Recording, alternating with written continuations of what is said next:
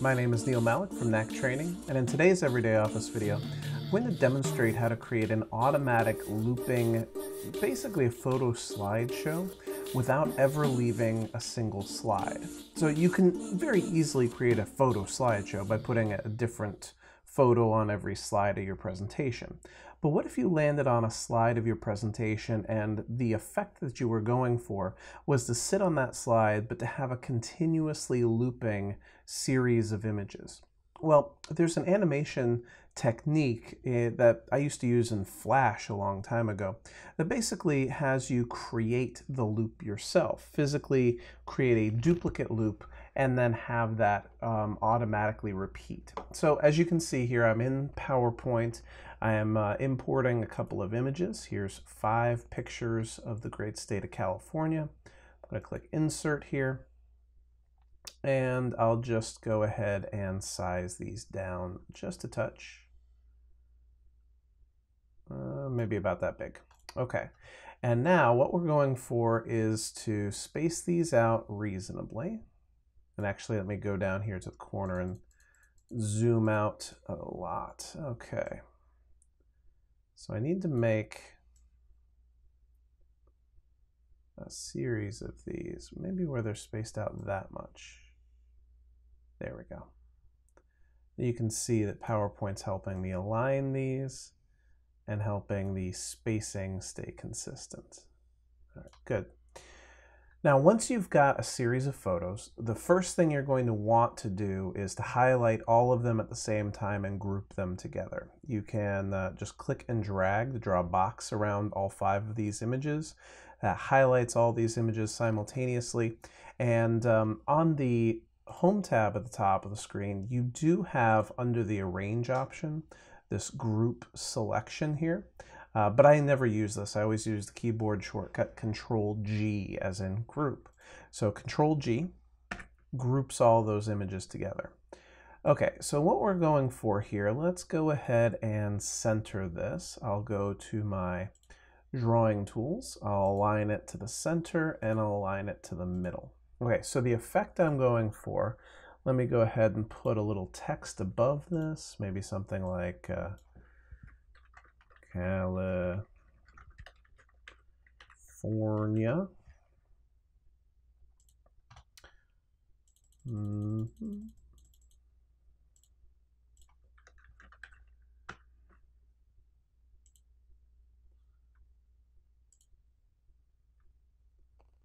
Center it, and we'll go ahead and center it. Okay, so we want these 5 images of the state of California to slide past in a continuous loop as we discuss the beautiful state of California. So what we'll do is we'll leave these, as you can see, I centered them so that they would tail off to this end and they would tail off to this end. So this end of this image is off the slide. This end of this image is off the slide. Now think about this from the starting point of the animation kicking off. What I want is for there already to be a picture over here to the far left, be at least one picture hanging off to the right, and I want the whole thing to slide, let's say, from right to left.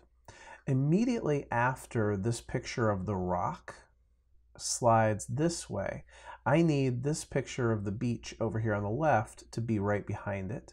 And then I want this picture of the beach to be behind that one, and then this picture of the beach to be behind that one, etc. So the fastest way to make that happen is to click on your group of images and use Control-D as in duplicate. That'll create your second one. You just want to go ahead and slide it on over to make a continuous strip. And so the hope here is that it gets back to this point right here where this image of the beach is dead center on the slide.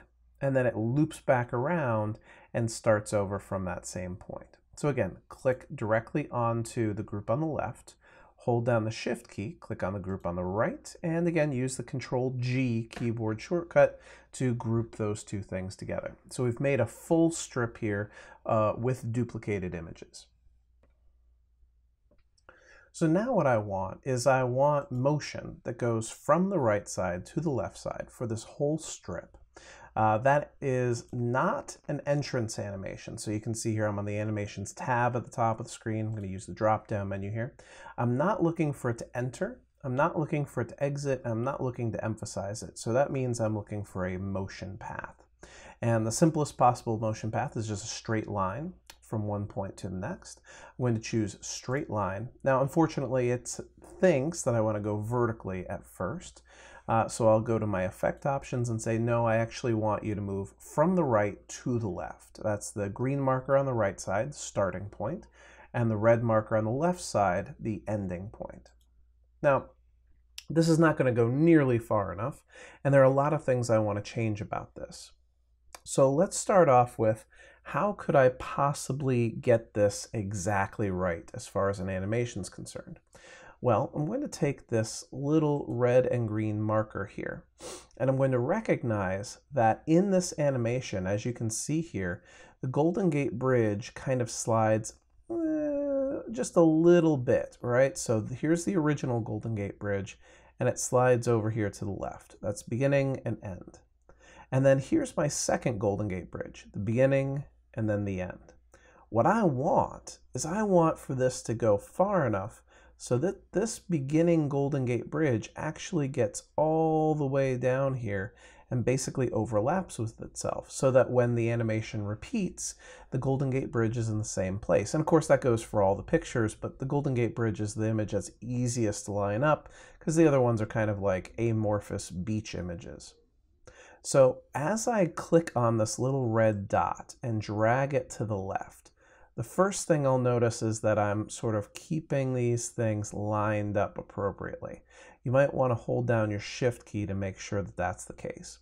The second thing is that as I pull this to the left, you can watch that Golden Gate Bridge get closer and closer and closer to the original Golden Gate Bridge.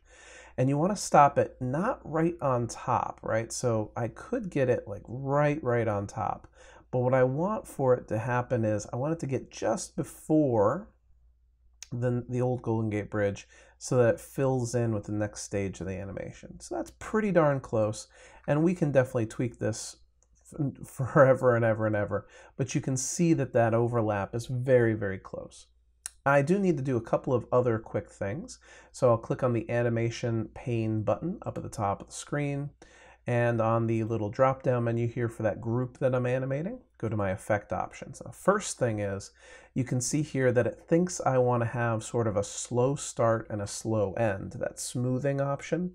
I don't want that because I want it to be completely seamless. I want it to look like this strip goes on forever and ever. So there is no slowing down at the beginning, no slowing down at the end, no smoothing at all. And the other thing is that it is going to give me a on click. I don't want it to happen on click. I want it to happen as soon as the slide shows up. So with previous there. The duration of 2 seconds is not nearly long enough. Let's say it's maybe, I don't know, 12 seconds, something like that. And the other thing is that I definitely want it to repeat, probably repeat all the way until I move off of this slide altogether. And then I'll click OK. And you can see this thing sort of sliding along, but I really need to test this full screen to see whether it's going to do its job or not. So I go to my slideshow tab, start the slideshow. Okay, so you can see it start to kick off. You can see the Golden Gate Bridge sliding off the screen to the left. And then the beach comes back and the Golden Gate Bridge comes back. And then watch this point right here. Wow, isn't that clean? It had just the tiniest little hiccup there. But unless somebody is really paying very close attention, they won't notice when it goes. There it is. Okay, it's just a little bit bigger that time around. But you can see as I get it tighter and tighter and tighter, I can get that little gap of when it cycles back around to be as good as humanly possible. So that there is a little bit of a blip there, and I would take probably 10-15 minutes to really make that perfect. But you can see where the repeat is just because of that little blip there now. And so in order to create a consistent film loop, as it were, you create a group of images that has 2 versions of everything. Has 2 Golden Gate Bridges, 2 Morro Rocks, etc. Then you animate it moving from right to left so that the two images, the beginning image and the end image, actually overlap one another, so that when it does loop like this, you don't even see that little blip in between the two loops. Then you want to make sure that it doesn't smooth the beginning and the ending, and you also want to make sure that it repeats as much as you need it to, probably infinitely.